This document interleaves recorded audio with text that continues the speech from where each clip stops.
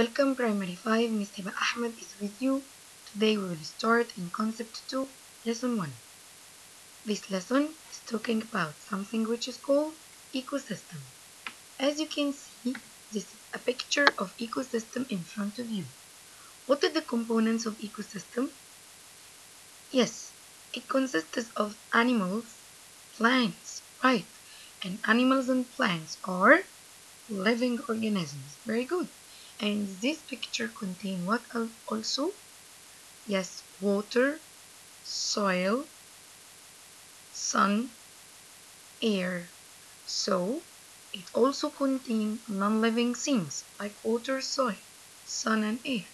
So the ecosystem is an area that contains living organisms and non-living things, and there is interaction between them. What is the meaning of interaction? Interaction meaning there is relations between them. Let's understand this point. In this picture, the rabbit will eat from the grass. So there is an interaction or relation between the rabbit and the grass, right? It's an interaction between living and another living thing or organism, okay? And also the rabbit will drink from the water. So there is a relation between the rabbit and the water. And also the rabbit will breathe from the oxygen in the air. So there is a relation between the rabbit and the air. Let's go to the tree. The tree will absorb water and nutrients from the soil. So there is a relation between the tree and the soil. And also the tree will absorb sunlight and carbon dioxide from the air. So there is a relation between the tree and the sun and the tree and the air. So all the components of the ecosystem, there is relations between them. These relations, we call them interaction. So the ecosystem, it's an area or community that contain living organisms and non-living things, and between them there is interaction. What is the meaning of interaction? Relation. Okay, we will see the energy flow between different living organisms in ecosystem. As you can see, that's a food chain. In this food chain, we have here a plant. The plant take light energy from the sun and change it to which energy? Super, to chemical energy. By which process? Photosynthesis process. Super, very good. So the plant take the light energy from the sun and change it into chemical energy. Remember, we are talking now about the energy flow. So we are talking about the energy. So the plant take the light energy from the sun and change it into what? Chemical energy. Then the insect eat from the grass. So the chemical energy inside the grass or the plant will go inside the insect body. Then the mice eat the insect. So the chemical energy go from the insect body to what? To the mice body. Then the snake eat the mice. So the chemical energy will transfer from the mice to the snake. Very good. Then the hawk eats the snake. So the chemical energy transfer from the snake to the hawk. So the chemical energy transfer from the plant to the insect to the mice to the snake, and finally it reached to the hawk. And that's the flow of energy inside this food chain. And we will know what is the meaning of food chain later. When the hawk dies, there is a chemical energy inside its body. It will not waste it. No, there is other living organisms which is called decomposers. The decomposers, they are living organisms that decompose or responsible for eating the dead bodies. The dead bodies. And when they eat the body of the hawk, they return back the chemical energy one more time to the soil in form of nutrients. So the plant take the light energy from the sun and they change it into chemical energy. Then the chemical energy transfer between or through all of these living organisms until it reached to the hawk. When the hawk died, the decomposers eat its dead body and returning back the chemical energy in the form of nutrients one more time to the soil.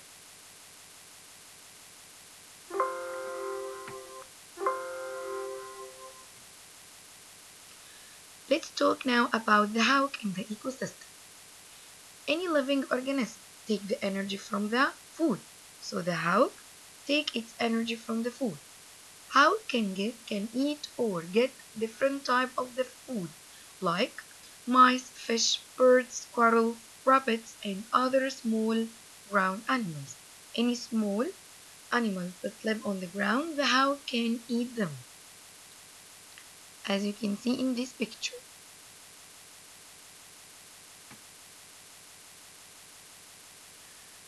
Hawk don't eat plants. It eat what? It eat animals, right? But they depend on the plants to get their energy, right? As we said before, if the hawk eat the snake, so the hawk take the chemical energy from the snake, and the snake take the chemical energy from what? Yes, from the mice, and the mice take chemical energy from the insect, and the insect take the chemical energy from the plant. So in the in the beginning, the hawk take the chemical energy from the plant, okay? And this chemical energy transfers through the living organism until it reaches to the snake, and when it reaches to the snake, and it go to the hawk when the hawk eats the snake. So the plants are the main source or the producers of chemical energy to all living organisms. All living organisms need the chemical energy to survive and grow. When we eat the food contain which energy? Yes, the food contain chemical energy. Any type of food we eat, in the first time, the chemical energy is coming from the plant.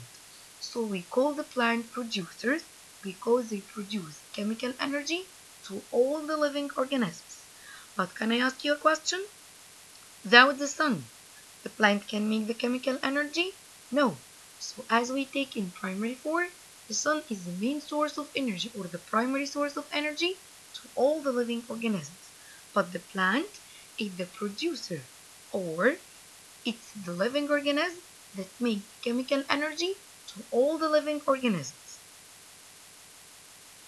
There is a few predators that can attack hawk, such as eagles or other hawks.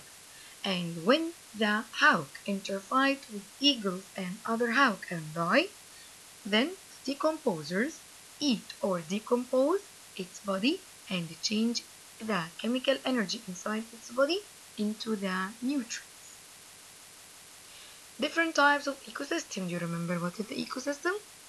Can you tell me? Yes, ecosystem. It's an area that contains living organisms and non-living things, and between them there is interaction. Different types of ecosystem are ocean, rainforest, desert, tundra.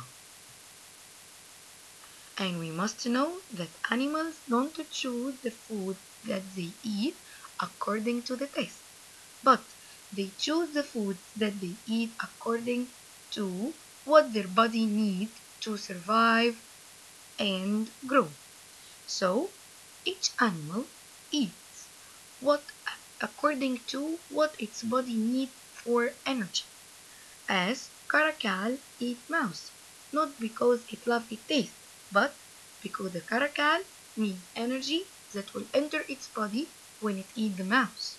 The rabbit eats grass, birds eat butterflies and worms.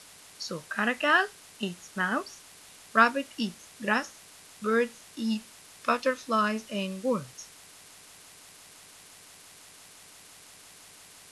And we must know that the interaction between living organisms, we can make it in a model which is called food chain.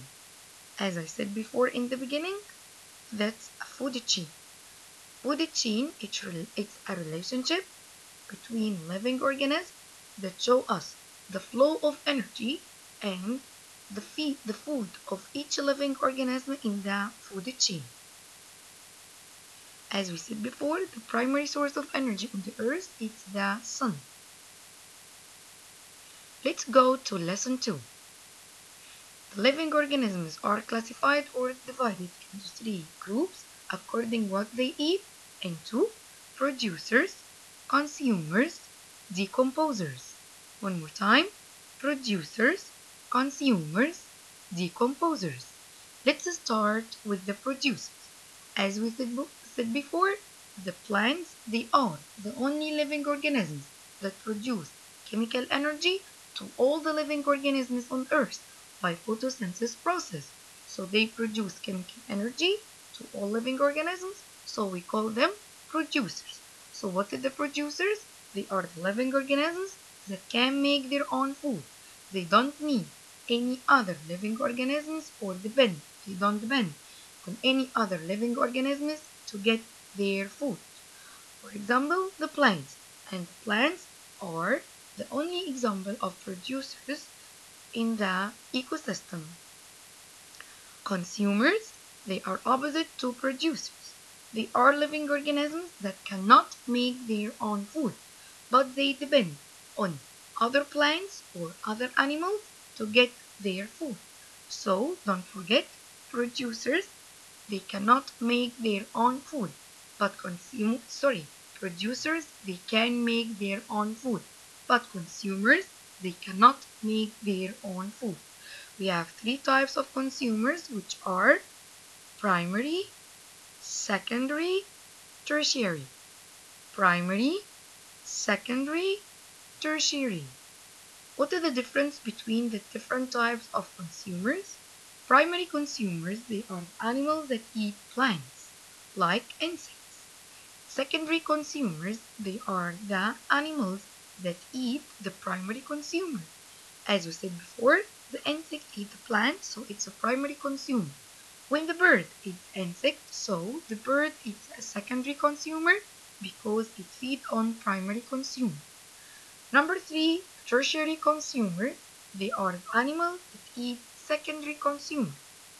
Okay, for example, when the insect eats a plant, so the insect is primary consumer. And when the mice eat the insect, so the mice is secondary consumer.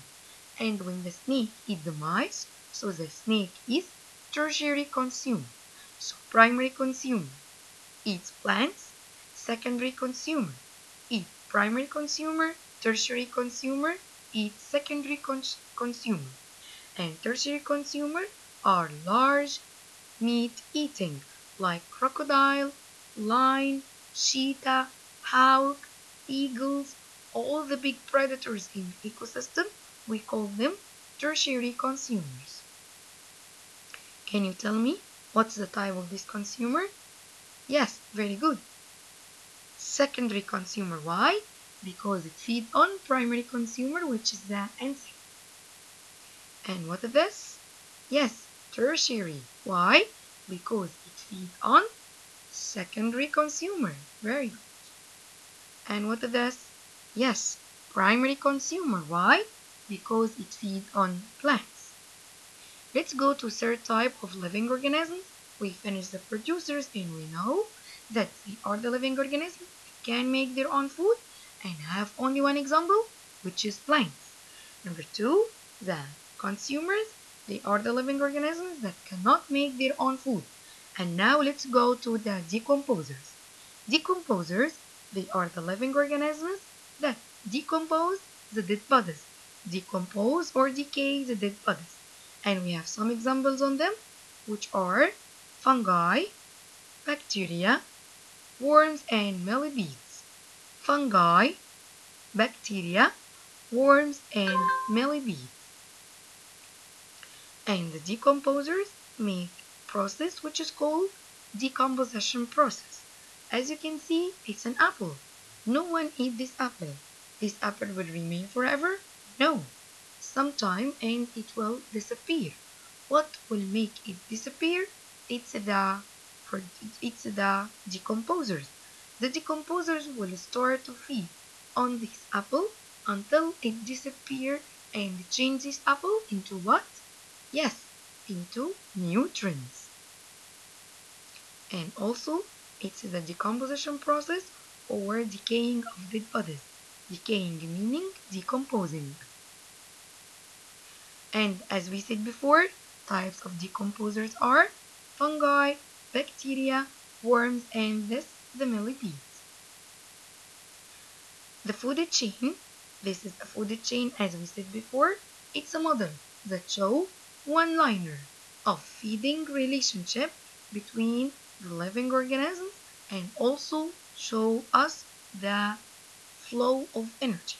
So the food chain show us one-liner of feeding relationship. What is the meaning of one-liner of feeding relationship? Meaning it allow us to know each animal feed on what. تمام? Okay? So it allow us to know each animal feed on what. But it show just one-liner. Okay? It show us that the hawk only eat the snake. But actually the hawk doesn't only eat the snake. The hawk eat, as we said before, the hawk can eat what? Squirrel, rabbits, birds, right? Not only the snake, but food chain show us one-liner of food relationship and also allow us to know the energy flow between the living organisms. We have two different types of living organisms, which is called prey and predator. Prey is the animal that hunted and eaten by other animals, like here the hawk. The hawk here, like here the lizard. The lizard is here it's a prey. It attacked by the hawk and the hawk hunted it and eat it. Number two, the predator. The predators are animals that hunt and eat other animals, like crocodile and lion. Which one is the predator? Yes, the lion. Which one is the prey? Yes, zebra. Thank you for listening. Miss Ahmed was with you.